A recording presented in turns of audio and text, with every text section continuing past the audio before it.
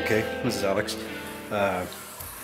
Very brief follow-up to the Schlage Everest disassembly video. I'm not going to show you the full reassembly, but I have the plug reassembled right here. And in the bottom goes that little spring and that little finger. And now you've got to reassemble it. So rather than trying to hold that in under spring tension with your thumb or God knows what, just shove the key in.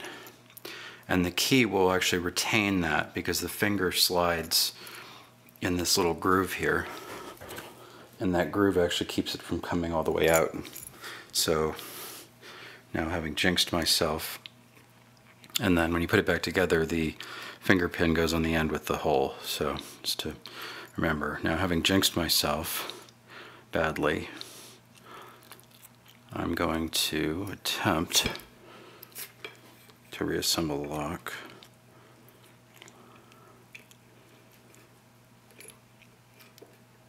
There it is. And then I turn it back up, lock it up, and there's that little finger in there, and then very carefully you can see it retract. And let me turn the plug. There we go. Have fun, keep it legal. Cheers.